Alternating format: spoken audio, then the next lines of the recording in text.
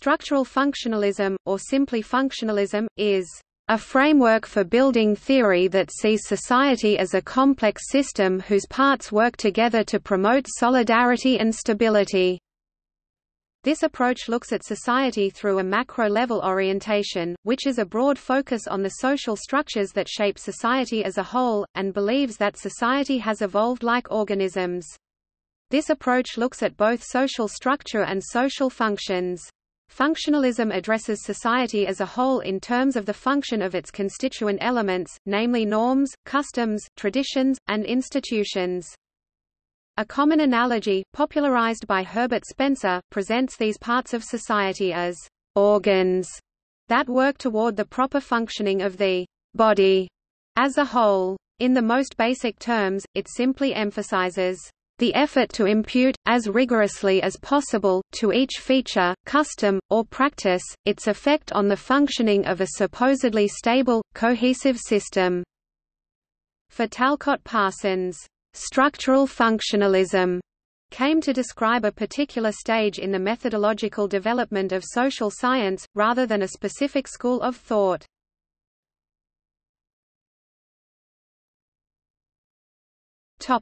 Theory. Classical theories are defined by a tendency towards biological analogy and notions of social evolutionism.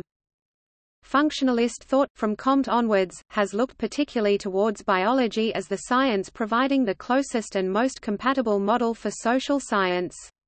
Biology has been taken to provide a guide to conceptualizing the structure and the function of social systems and to analyzing processes of evolution via mechanisms of adaptation. Functionalism strongly emphasizes the preeminence of the social world over its individual parts, i.e. its constituent actors, human subjects. While one may regard functionalism as a logical extension of the organic analogies for societies presented by political philosophers such as Rousseau, sociology draws firmer attention to those institutions unique to industrialized capitalist society or modernity. Functionalism also has an anthropological basis in the work of theorists such as Marcel Mauss, Bronislaw Malinowski and Radcliffe Brown. It is in Radcliffe Brown's specific usage that the prefix structural emerged. Radcliffe Brown proposed that most stateless, primitive societies, lacking strong centralized institutions, are based on an association of corporate descent groups. Structural functionalism also took on Malinowski's argument that the basic building block of society is the nuclear family, and that the clan is an outgrowth, not vice versa. Emile Durkheim was concerned with the question of how certain societies maintain internal stability and survive over time. He proposed that such societies tend to be segmented, with equivalent parts held together by shared values, common symbols or, as his nephew Marcel Mauss held, systems of exchanges. Durkheim used the term mechanical solidarity to refer to these types of social bonds, based on common sentiments and shared moral values, that are strong among members of pre-industrial societies. In modern, complex societies, members perform very different tasks, resulting in a strong interdependence. Based on the metaphor above of an organism in which many parts function together to sustain the whole, Durkheim argued that complex societies are held together by organic solidarity, i.e., social bonds, based on specialization and interdependence, that are strong among members of industrial societies. These views were upheld by Durkheim, who, following Auguste Comte, believed that society constitutes a separate level of reality, distinct from both biological and inorganic matter. Explanations of social phenomena had therefore to be constructed within this level, individuals being merely transient occupants of comparatively stable social roles. The central concern of structural functionalism is a continuation of the Durkheimian task of explaining the apparent stability and internal cohesion needed by societies to endure over time. Societies are seen as coherent, bounded and fundamentally relational constructs that function like organisms, with their various or social institutions working together in an unconscious, quasi-automatic fashion toward achieving an overall social equilibrium. All social and cultural phenomena are therefore seen as functional in the sense of working together, and are effectively deemed to have lives of their own. They are primarily analyzed in terms of this function. The individual is significant not in and of himself, but rather in terms of his status, his position in patterns of social relations, and the behaviors associated with his status. Therefore, the social structure is the network of statuses connected by associated roles. It is simplistic to equate the perspective directly with political conservatism. The tendency to emphasize cohesive systems, however, leads functionalist theories to be contrasted with conflict theories, which instead emphasize social problems and inequalities.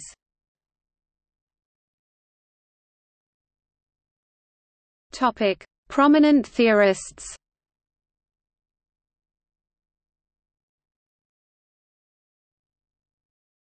Topic: Auguste Comte. Auguste Comte, the father of positivism, pointed out the need to keep society unified as many traditions were diminishing. He was the first person to coin the term sociology. Comte suggests that sociology is the product of a three-stage development. Theological stage. From the beginning of human history until the end of the European Middle Ages, people took a religious view that society expressed God's will. In the theological state, the human mind, seeking the essential nature of beings, the first and final causes, the origin and purpose of all effects, in short, absolute knowledge, supposes all phenomena to be produced by the immediate action of supernatural beings. Metaphysical stage, people began seeing society as a natural system as opposed to the supernatural. This began with Enlightenment and the ideas of Hobbes, Locke, and Rousseau.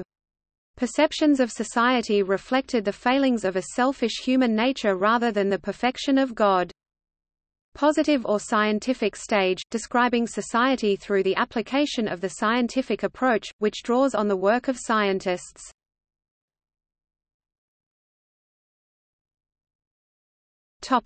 Herbert Spencer. Herbert Spencer (1820–1903) was a British philosopher famous for applying the theory of natural selection to society. He was in many ways the first true sociological functionalist. In fact, while Durkheim is widely considered the most important functionalist among positivist theorists, it is known that much of his analysis was culled from reading Spencer's work, especially his Principles of Sociology (1874–96). In describing society, Spencer alludes to the analogy of a human body. Just as the structural parts of the human body—the skeleton, muscles, and various internal organs—function independently to help the entire organism survive, social structures work together to preserve society. While reading Spencer's massive volumes can be tedious, long passages explicating the organic analogy, with reference to cells, simple organisms, animals, humans and society, there are some important insights that have quietly influenced many contemporary theorists, including Talcott Parsons, in his early work The Structure of Social Action 1937. Cultural anthropology also consistently uses functionalism. This evolutionary model, unlike most 19th-century evolutionary theories, is cyclical, beginning with the differentiation and increasing complication of an organic or supra-organic, Spencer's term for a social system, body, followed by a fluctuating state of equilibrium and disequilibrium, or a state of adjustment and adaptation, and, finally, the stage of disintegration or dissolution. Following Thomas Malthus' population principles, Spencer concluded that society is constantly facing selection pressures, internal and external, that force it to adapt its internal structure through differentiation. Every solution, however, causes a new set of selection pressures that threaten society's viability. It should be noted that Spencer was not a determinist in the sense that he never said that selection pressures will be felt in time to change them. They will be felt and reacted to, or the solutions will always work. In fact, he was in many ways a political sociologist, and recognized that the degree of centralized and consolidated authority in a given polity could make or break its ability to adapt. In other words, he saw a general trend towards the centralization of power as leading to stagnation and ultimately, pressures to decentralize. More specifically, Spencer recognized three functional needs or prerequisites that produce selection pressures. They are regulatory, operative production, and distributive. He argued that all societies need to solve problems of control and coordination, production of goods, services and ideas, and, finally, to find ways of distributing these resources. Initially, in tribal societies, these three needs are inseparable, and the kinship system is the dominant structure that satisfies them.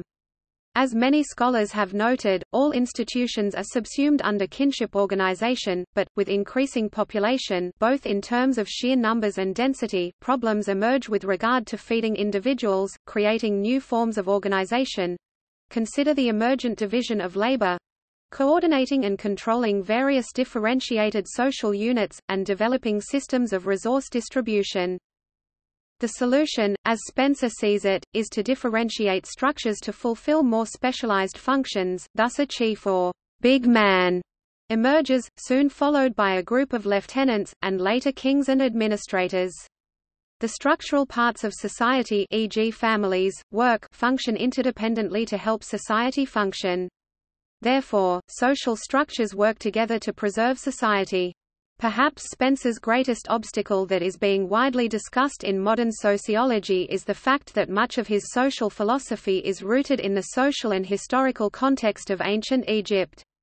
He coined the term, "survival of the fittest," in discussing the simple fact that small tribes or societies tend to be defeated or conquered by larger ones. Of course, many sociologists still use his ideas, knowingly or otherwise, in their analyses, especially due to the recent re-emergence of evolutionary theory.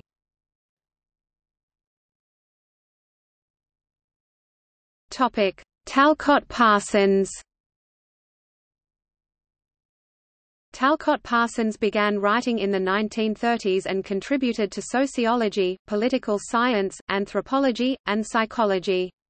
Structural functionalism and Parsons have received a lot of criticism. Numerous critics have pointed out Parsons' underemphasis of political and monetary struggle, the basics of social change, and the by and large, manipulative conduct unregulated by qualities and standards. Structural functionalism, and a large portion of Parsons' works, appear to be insufficient in their definitions concerning the connections amongst institutionalized and non-institutionalized conduct, and the procedures by which institutionalization happens. Parsons was heavily influenced by Durkheim and Max Weber, synthesizing much of their work into his action theory, which he based on the system theoretical concept and the methodological principle of voluntary action. He held that the social system is made up of the actions of individuals. His starting point, accordingly, is the interaction between two individuals faced with a variety of choices about how they might act, choices that are influenced and constrained by a number of physical and social factors. Parsons determined that each individual has expectations of the other's action and reaction to his own behavior, and that these expectations would, if successful, be derived from the accepted norms and values of the society they inhabit. As Parsons himself emphasized, in a general context there would never exist any perfect fit between behaviors and norms, so such a relation is never complete or perfect. Social norms were always problematic for Parsons, who never claimed, as has often been alleged, that social norms were generally accepted and agreed upon. Should this prevent some kind of universal law? Whether social norms were accepted or not was for Parsons simply a historical question. As behaviors are repeated in more interactions, and these expectations are entrenched or institutionalized, a role is created. Parsons defines a role as the normatively regulated participation of a person in a concrete process of social interaction with specific, concrete role partners. Although any individual, theoretically, can fulfill any role, the individual is expected to conform to the norms governing the nature of the role they fulfill. Furthermore, one person can and does fulfill many different roles at the same time. In one sense, an individual can be seen to be a composition of the roles he inhabits. Certainly, today, when asked to describe themselves, most people would answer with reference to their societal roles. Parsons later developed the idea of roles into collectivities of roles that complement each other in fulfilling functions for society. Some roles are bound up in institutions and social structures, economic, educational, legal and even gender-based. These are functional in the sense that they assist society in operating and fulfilling its functional needs so that society runs smoothly. Contrary to prevailing myth, Parsons never spoke about a society where there was no conflict or some kind of perfect equilibrium. A society's cultural value system was in the typical case never completely integrated, never static and most of the time, like in the case of the American society, in a complex state of transformation relative to its historical point of departure. To reach a perfect equilibrium was not any serious theoretical question in Parsons' analysis of social systems. Indeed, the most dynamic societies had generally cultural systems with important inner tensions like the US and India. These tensions were a source of their strength according to Parsons rather than the opposite. Parsons never thought about system institutionalization and the level of strains, tensions, conflict in the system as opposite forces per se. The key processes for Parsons for system reproduction are socialization and social control. Socialization is important because it is the mechanism for transferring the accepted norms and values of society to the individuals within the system. Parsons never spoke about perfect socialization. In any society, socialization was only partial and incomplete. From an integral point of view, Parsons states that this point is independent of the sense in which the individual is concretely autonomous or creative rather than passive or conforming, for individuality and creativity are to a considerable extent phenomena of the institutionalization of expectations. They are culturally constructed. Socialization is supported by the positive and negative sanctioning of role behaviors that do or do not meet these expectations. A punishment could be informal, like a snigger or gossip, or more formalized, through institutions such as prisons and mental homes. If these two processes were perfect, society would become static and unchanging, but in reality this is unlikely to occur for long. Parsons recognizes this, stating that he treats the structure of the system as problematic and subject to change, and that his concept of the tendency towards equilibrium does not imply the empirical dominance of stability over change. He does, however, believe that these changes occur in a relatively smooth way. Individuals in interaction with changing situations adapt through a process of role bargaining. Once the roles are established, they create norms that guide further action and are thus institutionalized, creating stability across social interactions. Where the adaptation process cannot adjust, due to sharp shocks or immediate radical change, structural dissolution occurs and either new structures or therefore a new system are formed, or society dies. This model of social change has been described as a moving equilibrium and emphasizes a desire for social order.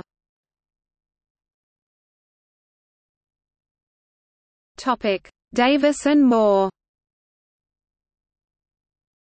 Kingsley Davis and Wilbert E. Moore 1945 gave an argument for social stratification based on the idea of functional necessity, also known as the Davis-Moore hypothesis. They argue that the most difficult jobs in any society have the highest incomes in order to motivate individuals to fill the roles needed by the division of labor. Thus inequality serves social stability. This argument has been criticized as fallacious from a number of different angles. The argument is both that the individuals who are the most deserving are the highest rewarded, and that a system of unequal rewards is necessary, otherwise no individuals would perform as needed for the society to function. The problem is that these rewards are supposed to be based upon objective merit, rather than subjective motivations. The argument also does not clearly establish why some positions are worth more than others, even when they benefit more people in society, e.g., teachers compared to athletes and movie stars. Critics have suggested that structural inequality, inherited wealth, family power, etc., is itself a cause of individual success or failure, not a consequence of it.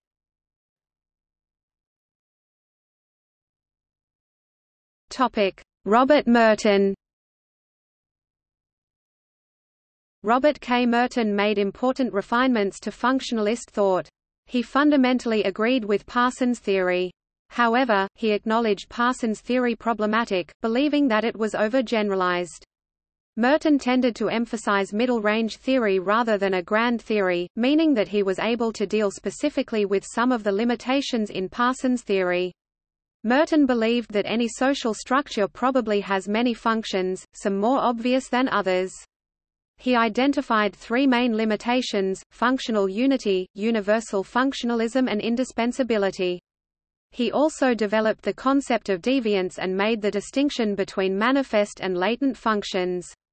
Manifest functions referred to the recognized and intended consequences of any social pattern. Latent functions referred to unrecognized and unintended consequences of any social pattern. Merton criticized functional unity, saying that not all parts of a modern complex society work for the functional unity of society.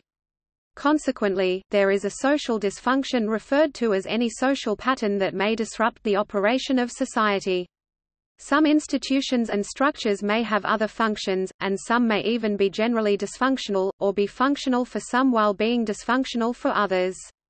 This is because not all structures are functional for society as a whole. Some practices are only functional for a dominant individual or a group. There are two types of functions that Merton discusses: the manifest functions, in that a social pattern can trigger a recognized and intended consequence. The manifest function of education includes preparing for a career by getting good grades, graduation and finding good job. The second type of function is latent functions, where a social pattern results in an unrecognized or unintended consequence. The latent functions of education include meeting new people, extracurricular activities, school trips. Another type of social function is social dysfunction, which is any undesirable consequences that disrupts the operation of society. The social dysfunction of education includes not getting good grades, a job. Merton states that by recognizing and examining the dysfunctional aspects of society we can explain the development and persistence of alternatives. Thus, as Homewood states, Merton explicitly made power and conflict central issues for research within a functionalist paradigm. Merton also noted that there may be functional alternatives to the institutions and structures currently fulfilling the functions of society. This means that the institutions that currently exist are not indispensable to society. Merton states, "Just as the same item may have multiple functions, so may the same function be diversely fulfilled by alternative items." This notion of functional alternatives is important because it reduces the tendency of functionalism to imply approval of the status quo. Merton's theory of deviance is derived from Durkheim's idea of anomie. It is central in explaining how internal changes can occur in a system. For Merton, anomie means a discontinuity between cultural goals and the accepted methods available for reaching them. Merton believes that there are 5 situations facing an actor. Conformity occurs when an individual has the means and desire to achieve the cultural goals socialized into them. Innovation occurs when an individual strives to attain the accepted cultural goals but chooses to do so in novel or unaccepted method. Ritualism occurs when an individual continues to do things as prescribed by society but forfeits the achievement of the goals.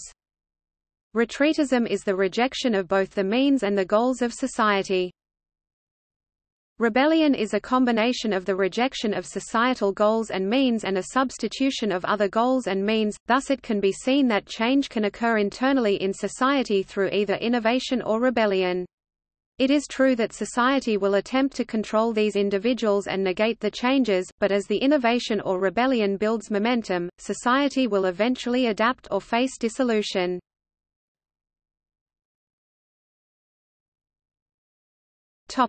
Almond and Powell.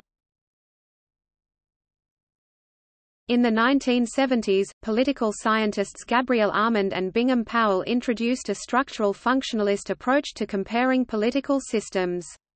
They argued that, in order to understand a political system, it is necessary to understand not only its institutions or structures but also their respective functions. They also insisted that these institutions, to be properly understood, must be placed in a meaningful and dynamic historical context. This idea stood in marked contrast to prevalent approaches in the field of comparative politics—the state-society theory and the dependency theory. These were the descendants of David Easton's system theory in international relations, a mechanistic view that saw all political systems as essentially the same, subject to the same laws of stimulus and response, or inputs and outputs, while paying little attention to unique characteristics. The structural functional approach is based on the view that a political system is made up of several key components, including interest groups, political parties and branches of government.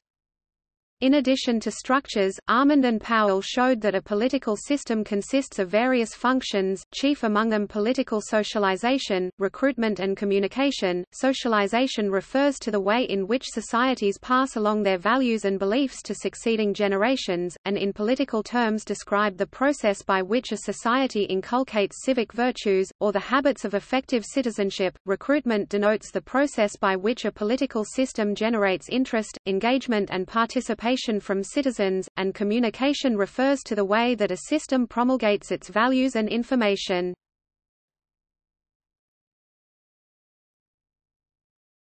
Topic: Unilineal descent.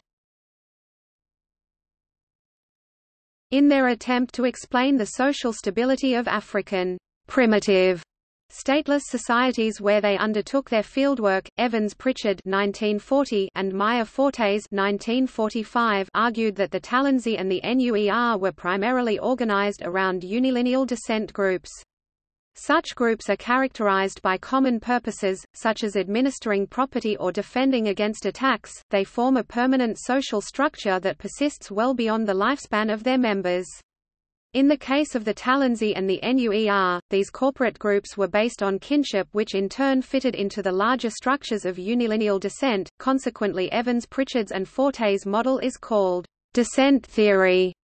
Moreover, in this African context, territorial divisions were aligned with lineages. Descent theory therefore synthesized both blood and soil as the same. Affinal ties with the parent through whom descent is not reckoned, however, are considered to be merely complementary or secondary. Fortes created the concept of complementary filiation, with the reckoning of kinship through descent being considered the primary organizing force of social systems. Because of its strong emphasis on unilineal descent, this new kinship theory came to be called descent theory. With no delay, descent theory had found its critics. Many African tribal societies seemed to fit this neat model rather well, although Africanists, such as Paul Richards, also argued that Fortes and Evans-Pritchard had deliberately downplayed internal contradictions and overemphasized the stability of the local lineage systems and their significance for the organization of society. However, in many Asian settings the problems were even more obvious. In Papua New Guinea, the local patrilineal descent groups were fragmented and contained large amounts of non-agnates. Status distinctions did not depend on descent, and genealogies were too short to account for social solidarity through identification with a common ancestor. In particular, the phenomenon of cognatic or bilateral kinship posed a serious problem to the proposition that descent groups are the primary element behind the social structures of primitive societies. Leach's 1966 critique came in the form of the classical Malinowskian argument, pointing out that in Evans-Pritchard's studies of the NUER and also in Fortes's studies of the Talensi unilineal descent turns out to be largely an ideal concept to which the empirical facts are only adapted by means of fictions. People's self-interest, maneuvering, manipulation and competition had been ignored. Moreover, descent theory neglected the significance of marriage and affinal ties, which were emphasized by Levi Strauss' structural anthropology, at the expense of overemphasizing the role of descent. To quote Leach, the evident importance attached to matrilateral and affinal kinship connections is not so much explained as explained away.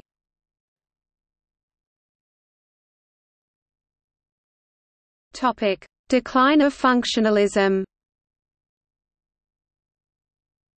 Structural functionalism reached the peak of its influence in the 1940s and 1950s, and by the 1960s was in rapid decline. By the 1980s, its place was taken in Europe by more conflict-oriented approaches, and more recently by structuralism. While some of the critical approaches also gained popularity in the United States, the mainstream of the discipline has instead shifted to a myriad of empirically oriented middle-range theories with no overarching theoretical orientation. To most sociologists, functionalism is now as dead as a dodo. As the influence of functionalism in the 1960s began to wane, the linguistic and cultural turns led to a myriad of new movements in the social sciences. According to Giddens, the orthodox consensus terminated in the late 1960s and 1970s as the middle ground shared by otherwise competing perspectives gave way and was replaced by a baffling variety of competing perspectives. This third generation of social theory includes phenomenologically inspired approaches, critical theory, ethnomethodology, symbolic interactionism, structuralism, post-structuralism, and theories written in the tradition of hermeneutics and ordinary language philosophy. While absent from empirical sociology, functionalist themes remain detectable in sociological theory, most notably in the works of Luhmann and Giddens. There are, however, signs of an incipient revival, as functionalist claims have recently been bolstered by developments in multi-level selection theory and in empirical research on how groups solve social dilemmas. Recent developments in evolutionary theory, especially by biologist David Sloan Wilson and anthropologists Robert Boyd and Peter Richardson, have provided strong support for structural functionalism in the form of multi-level selection theory. In this theory, culture and social structure are seen as a Darwinian biological or cultural adaptation at the group level.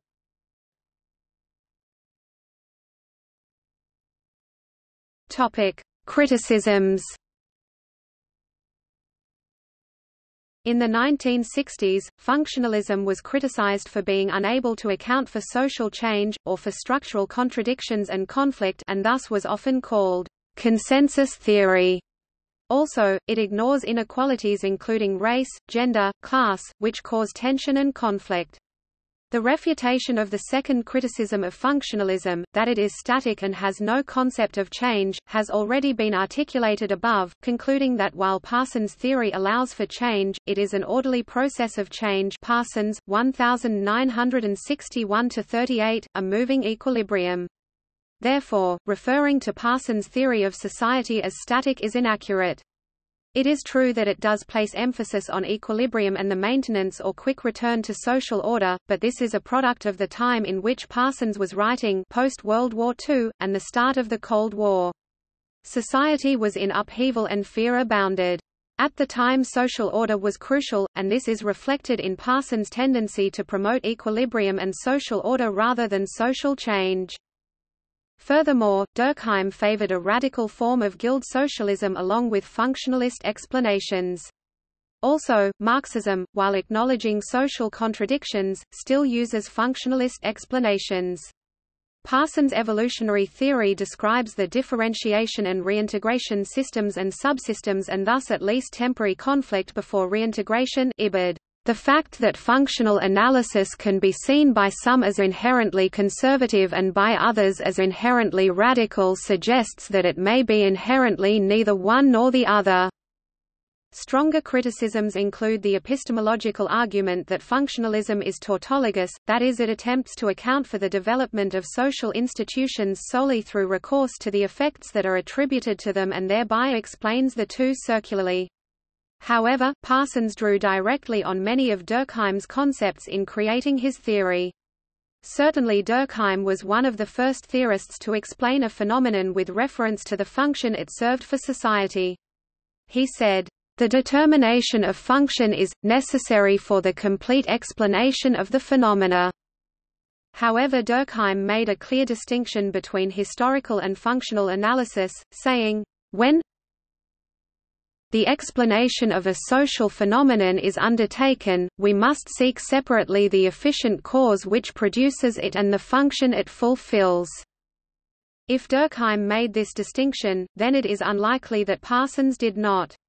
However, Merton does explicitly state that functional analysis does not seek to explain why the action happened in the first instance, but why it continues or is reproduced. By this particular logic, it can be argued that functionalists do not necessarily explain the original cause of a phenomenon with reference to its effect. Yet the logic stated in reverse, that social phenomena are reproduced because they serve ends, is unoriginal to functionalist thought. Thus functionalism is either undefinable or it can be defined by the teleological arguments which functionalist theorists normatively produced before Merton. Another criticism describes the ontological argument that society cannot have needs, as a human being does, and even if society does have needs they need not be met. Anthony Giddens argues that functionalist explanations may all be rewritten as historical accounts of individual human actions and consequences. See structuration. A further criticism directed at functionalism is that it contains no sense of agency, that individuals are seen as puppets, acting as their role requires. Yet Homewood states that the most sophisticated forms of functionalism are based on a highly developed concept of action. And as was explained above, Parsons took as his starting point the individual and their actions. His theory did not however articulate how these actors exercise their agency in opposition to the socialization and inculcation of accepted norms. As has been shown above, Merton addressed this limitation through his concept of deviance, and so it can be seen that functionalism allows for agency. It cannot, however, explain why individuals choose to accept or reject the accepted norms, why and in what circumstances they choose to exercise their agency, and this does remain a considerable limitation of the theory. Further criticisms have been leveled at functionalism by proponents of other social theories, particularly conflict theorists, Marxists, feminists and postmodernists. Conflict theorists criticized functionalism's concept of systems as giving far too much weight to integration and consensus, and neglecting independence and conflict. Lockwood, in line with conflict theory, suggested that Parsons' theory missed the concept of system contradiction. He did not account for those parts of the system that might have tendencies to mal-integration. According to Lockwood, it was these tendencies that come to the surface as opposition and conflict among actors. However, Parsons thought that the issues of conflict and cooperation were very much intertwined and sought to account for both in his model. In this, however, he was limited by his analysis of an ideal type of society which was characterized by consensus.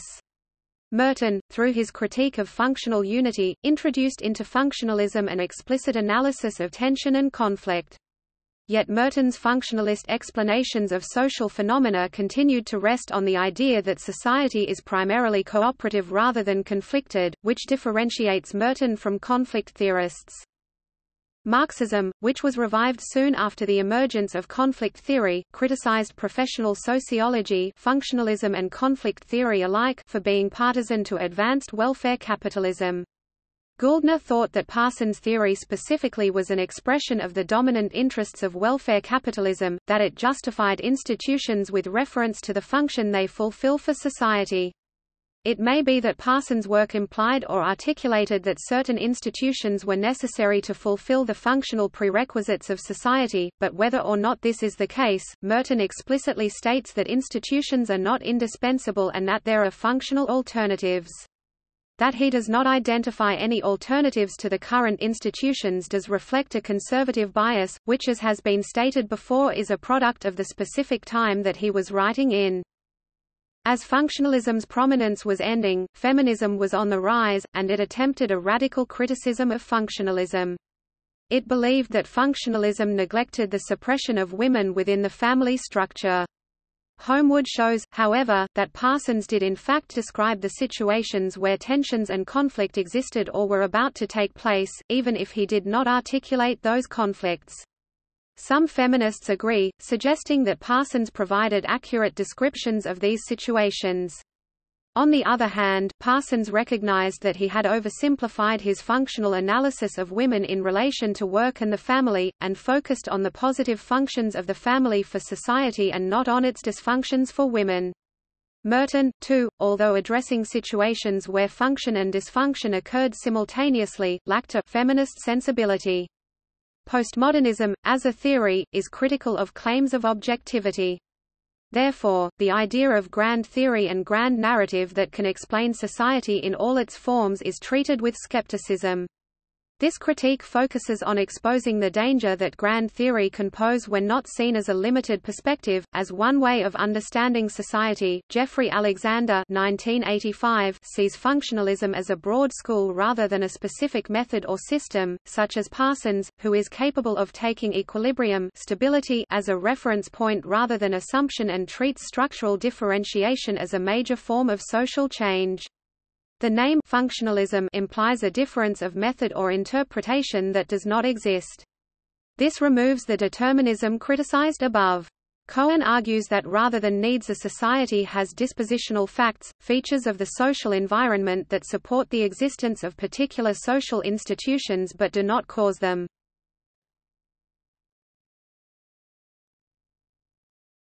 Topic: Influential theorists. Kingsley Davis, Michael Denton, Emil Durkheim, David Keane, Nicholas Luhmann, Bronislaw Malinowski, Robert K. Merton, Wilbert E. Moore, George Murdoch, Talcott Parsons, Alfred Reginald Radcliffe Brown, Herbert Spencer, Fei Xiaotong.